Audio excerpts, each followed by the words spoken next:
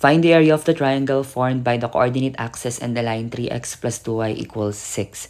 So para ma-solve natin to, ang una po natin gagawin is that i-graph muna po natin si line 3x plus 2y equals 6. So para mag-graph natin siya, kukuhanin natin yung x and y intercept. And to determine our x-intercept, we're going to let y be equal to 0.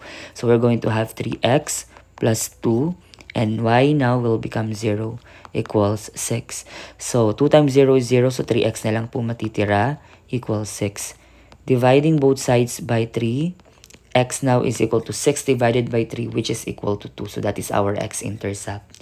To determine our y-intercept naman, we're going to let x be equal to 0. So 3 times 0 plus 2y equals 6. So cancel na yon.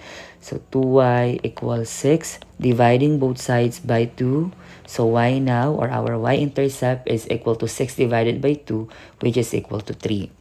So graph lang po natin yung ating x and y-intercept. So yung una po is 2, yung x natin.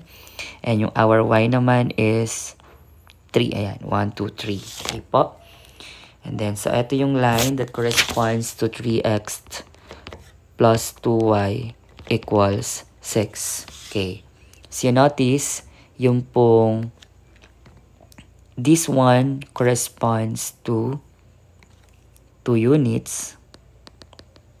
And yung nasa side natin corresponds to 3 units. That means, kung titingnan natin yung triangle, yung base niya is equal to 2 units.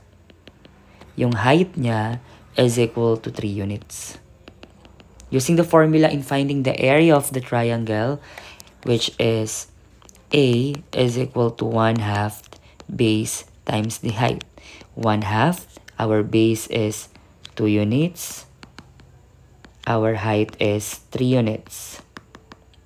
Okay, so 2 times 3 is 6 divided by 2 is simply equal to 3. So our answer for this problem is the area of the triangle is 3 square units.